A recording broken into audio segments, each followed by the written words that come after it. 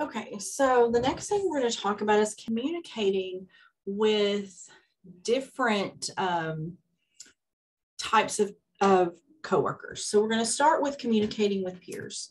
Communicating with peers is horizontal flow of information. Trust and respect allows for cooperation and cohesiveness. So we want to communicate with peers with respect. We're treating them as if they they may not know the same things that we do, but as if they are at the same level, because they are. Too often in a peer-to-peer situation, one person is communicating down, which tends to block communication and cause conflict. We want to make sure that we're communicating accurately. SBAR is a technique for giving report, but it can also be used in some other situations in which we need to communicate. You want to communicate assertively. And one of the things that you should learn now is about communication types. Okay, so we're going to talk about communication types. Passive communication, assertive communication, aggressive communication, and passive aggressive communication. So passive is just allowing the other person to run over your boundaries. So you and another nurse want to use the same computer. Passive would be not even addressing it. Okay. Let's make it a little bit more, because computers could be first come, first serve. Maybe you have been assigned to a really difficult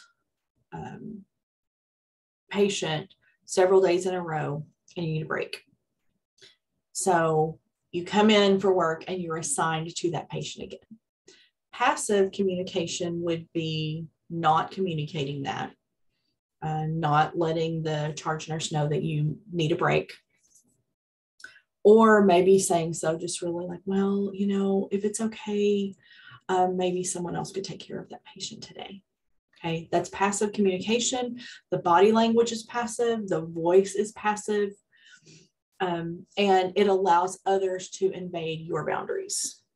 Aggressive would be demanding to be placed on another assignment. I won't do it. I refuse to take care of that patient again. Okay, that's aggressive. Assertive communication states your needs without demanding. Assertive communication would be, I really, really need a break. I've had this patient for 3 days in a row. He punched me twice yesterday. I really need a break. Would it be possible for someone else to care for that patient? And here's why assertive communication is more respectful. It states your needs, but it also leaves space for the needs of others. Okay. So the thing that's scary about assertive communication is that it leaves room for other people to say no. It leaves room for the boundaries of others. So the charge nurse can consider that request and can make a decision that they still really, really need you to care for that patient today, and may offer to provide some other supports. The one I mentioned, but I did not give an example, was passive aggressive. Passive aggressive is when someone usually has a belief system, whether they're aware of it, that they need to always be nice, and they don't know how to assertively communicate their needs. And so instead of saying, I need a break, the passive aggressive communication might be, well, of course I've got that patient again. Or I would think that someone else could do this for once, but maybe not. Passive aggressive tends to be very martyr-like. And it's kind of those little veiled jabs that they can claim, oh, I was just being nice. I was just saying something. So you want to work for assertive communication when you're communicating. It doesn't matter who you're communicating with, but if you're communicating with someone at the same level in the organization, the information flow is horizontal. You want to respect their boundaries. You want them to respect your boundaries, and you want to use assertive communication. What happens if someone is bullying? how do you address that? If they're bullying you, how do you address it? If they're bullying someone else, how do you address it? And again, you can use assertive communication.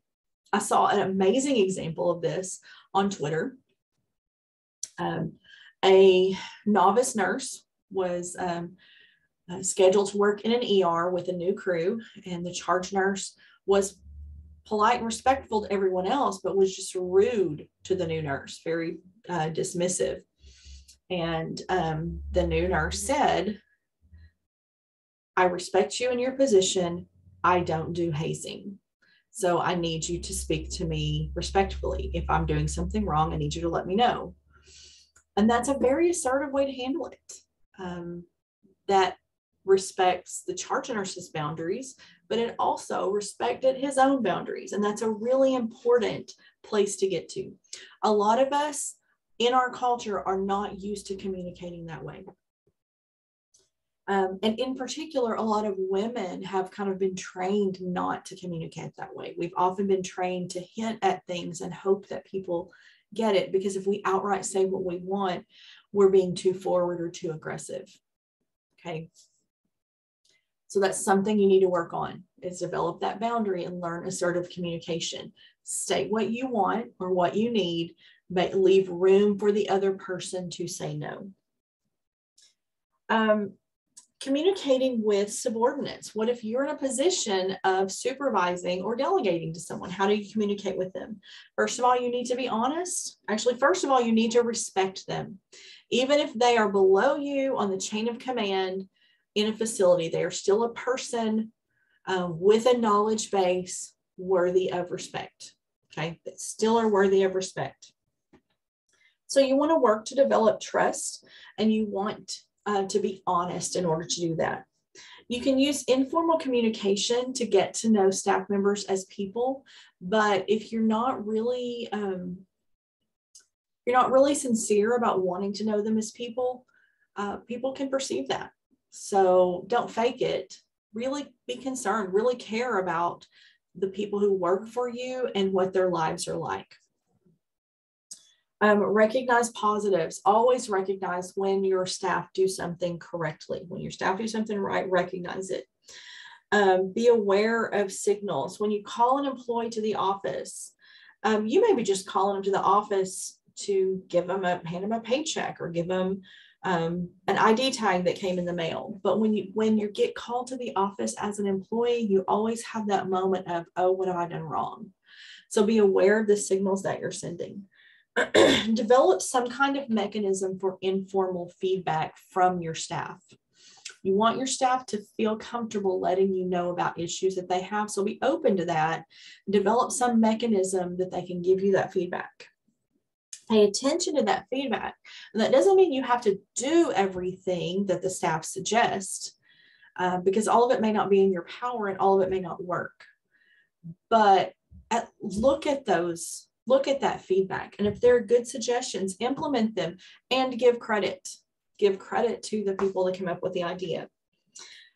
Communicating.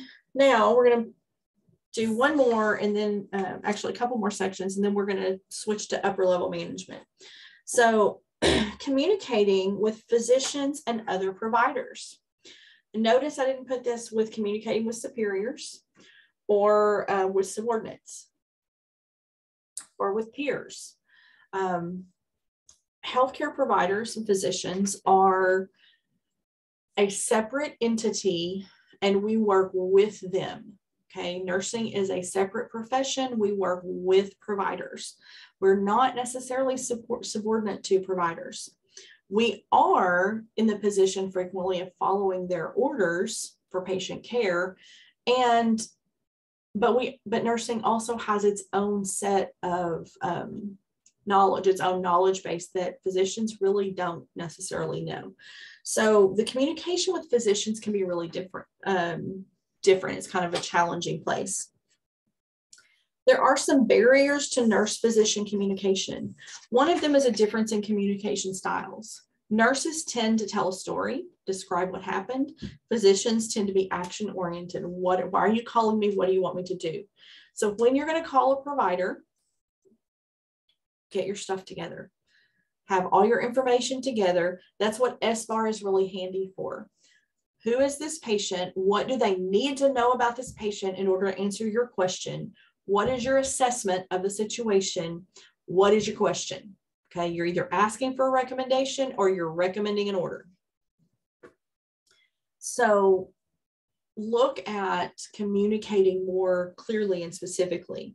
Sometimes there's not a lot of structure or policies to support communication between nurse and physician. So that can lead to people communicating however they prefer. That can actually lead to some legal areas because there are providers that will want you to text them information over non-secure lines, and that can be really legally risky. There are sometimes differences of opinion about what should be communicated. And I'm on med Twitter and nurse Twitter, which is really interesting because I see both sides a lot of times on Twitter.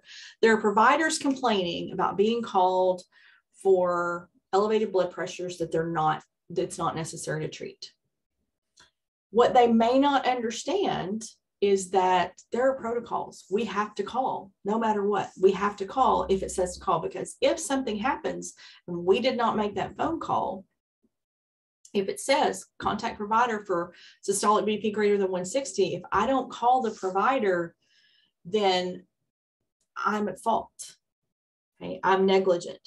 So sometimes the policies need to be need to be kind of hashed out between the disciplines to figure out what should be communicated and how. I have known providers that who did not want critical labs called until 7 a.m. They didn't want to be woken up for labs. So there's a disagreement. A nurse gets a critical INR. Do you wait from 5 a.m. to 7 a.m. to call a critical INR? What if your patient falls at 6:45 and hits their head? So there's a disagreement or difference of opinion about what should be communicated and when and how. There are frequent interruptions and disruptions to that communication. You're trying to call the provider, they're in a patient room, they call you back, you're down the hall. So there are frequent interruptions and disruptions. And sometimes there's some difficulty with the frequency with which communication occurs. So I worked on a very busy unit with 3 academic practices at one time. And we had, I believe it was a 30-bed unit, and we might turn over 15 or 20 of those beds every day. So lots and lots of potential for phone calls. Each practice had about 4 levels. You could start with the PA, and then if the PA, you would go to the junior resident, and then you would go to the senior resident. You might even go to the fellow before you went to the attending. So there were so many opportunities to communicate with providers. So we developed a system for that because residents were getting paged 55 times a day for things like discharge planning or a Tylenol, things that could possibly wait a bit. So we developed a system, and in that system, the charge nurse kept a list of all the things that we needed to ask each specific practice or set of residents. And unless we had an urgent need, we would just wait until they rounded, because they did round several times a day. So when they come around on rounds, we give them the list, they deal with the list. If we had an urgent need arise for that particular practice, then we would go ahead and call and deal with the urgent need. And then we could ask, do you have time for a list right now? So that respected nursing time. We weren't spending 16 hours a day in a 12-hour shift trying to get hold of providers, but it also respected the residents' time who were not answering the phone 600 times a day while they were trying to do rounds and surgeries and clinic and all of the things. So sometimes there are systemic problems that can be solved. Some basic guidelines for communicating with physicians. Address physicians by name. Hello, Dr. Johnson. I'm calling about your patient, Mrs. Jones. Have the patient information and the chart available. So if you can be at a computer with that chart pulled up, Have your patient's most recent vital signs. And if they're not very recent, get some before you call. Unless they're coding, get some vital signs to call that doctor.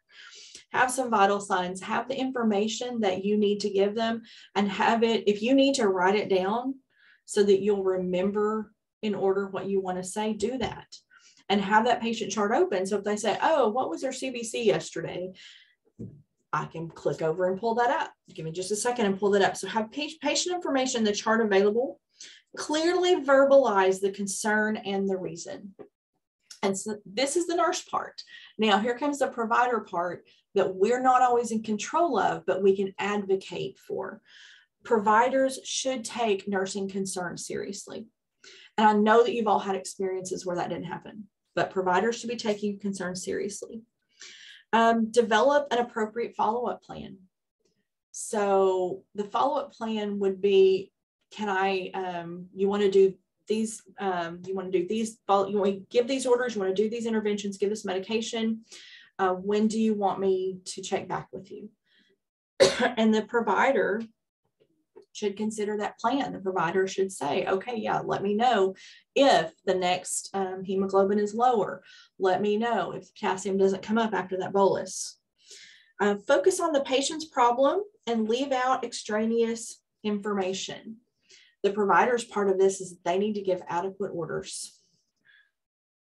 Both should act professionally at all times, and both should continue to monitor and communicate. Now, I know that I put some things in here about how the provider is supposed to behave. We can't always control that. We can advocate for it, but what we can control is how we behave, our own actions. So the last section of this, I'm going to talk about communication with upper level management and conflict resolution.